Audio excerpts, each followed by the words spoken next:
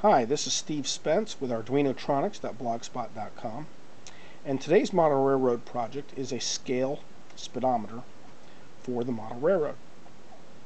And what we have here on this solderless breadboard is two infrared emitter transceiver pairs, and the camera can actually pick up the glow of the infrared, which you can't see with your eyes.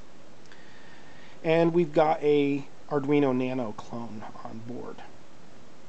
And what we are doing is we are waiting for the train to cross the first sensor, and we time how long it takes to cross the second sensor. And with some calculations that we do in the code, we convert the milliseconds to hours, and we convert the distance between the two to miles.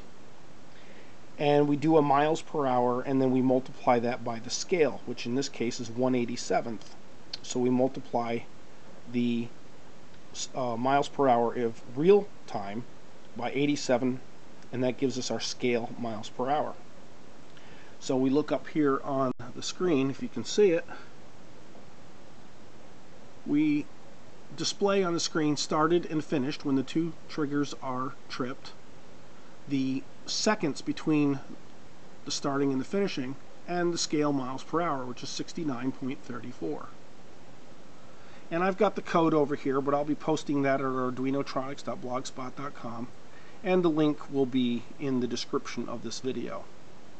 The next step beyond this is to display this on 3 7-segment LEDs, which we will mount on the side of a building on the layout, or maybe even a billboard, so that people who are visiting the layout, or even the operators themselves, have a on layout visual indicator of the scale miles per hour that their train is operating at.